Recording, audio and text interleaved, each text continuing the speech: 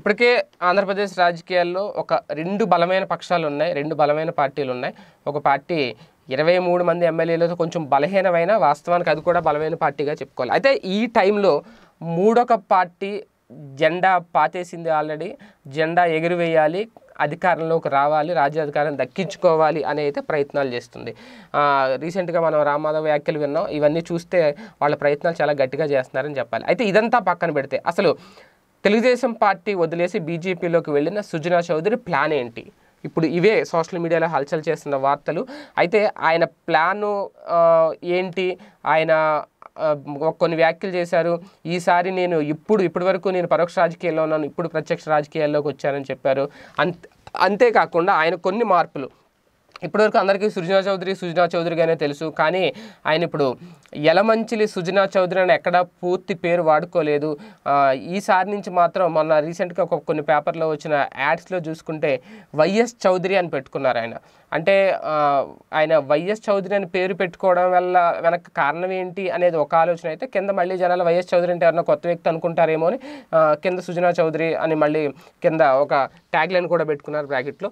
అయితే ఇప్పుడు అది కూడా చర్చకు వచ్చేసింది అసలు. ఎందుకంటే వైఎస్ అంటే అందరికీ గుర్తొచ్చేది వైఎస్ రాజశేఖర రెడ్డి కుటుంబం, ప్రస్తుతం వైఎస్ జగన్గా ఉన్నారు.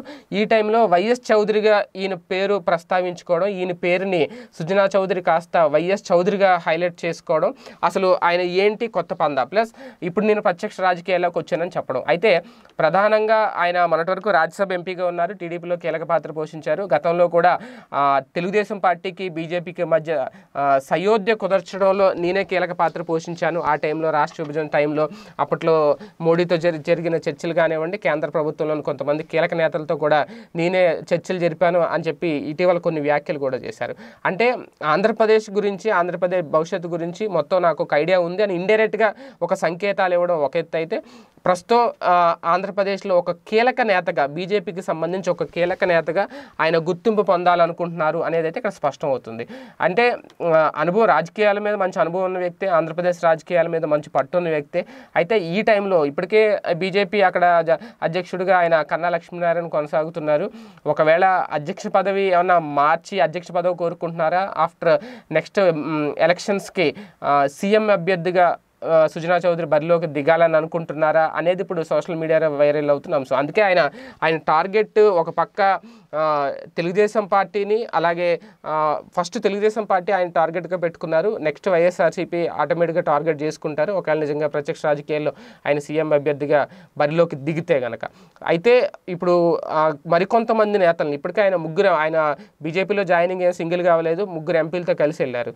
ఇంకా కొంతమందిని, ఆయనకి టీడీపీలో పట్టుంది కాబట్టి మరికొంతమంది టీడీపీ నేతల్ని తెలుగుదేశం పార్టీ నుంచి బీజేపీలోకి తీసుకెళ్లి బీజేపీని బలోపేతం చేయడంతో పాటు ఆంధ్రప్రదేశ్ రాజకీయాల్లో ఒక కీలక పాత్ర పోషించాలి, తర్వాత భవిష్యత్తులో సీఎం అభ్యర్థిగా తెర మీదకి రావాలి అంటే ఆ సీఎం సీటు కోసం ఆయన ఇప్పటి నుంచే ఒక దారులు వేసుకుంటున్నారు, ఆ దిశగా పావులు కదుపుతున్నారు అనేది మాత్రం సోషల్ మీడియాలో వైరల్ అవుతున్నాం. సో మరి ఏది నిజమో, నిజంగా సుజనా చౌదరి సీఎం అభ్యర్థిగా బరిలోకి దిగుతారా, ఆయన ప్లాన్ ఏంటి, ఆయన తీసుకుంటున్న వ్యూహాత్మక నిర్ణయాలు ఎంతవరకు సక్సెస్ అవుతాయి అనేది వెయిట్ చూడాలి. ఇది వాళ్ళ స్పెషల్ టాపిక్. మళ్ళీ కలుద్దాం. Stay tune, PDTV news. ఈ వీడియో గనుక మీకు నచ్చినట్లయితే లైక్ చేయండి, షేర్ చేయండి. మరిన్ని వీడియోస్ కోసం మా ఛానల్ను సబ్స్క్రైబ్ చేయండి.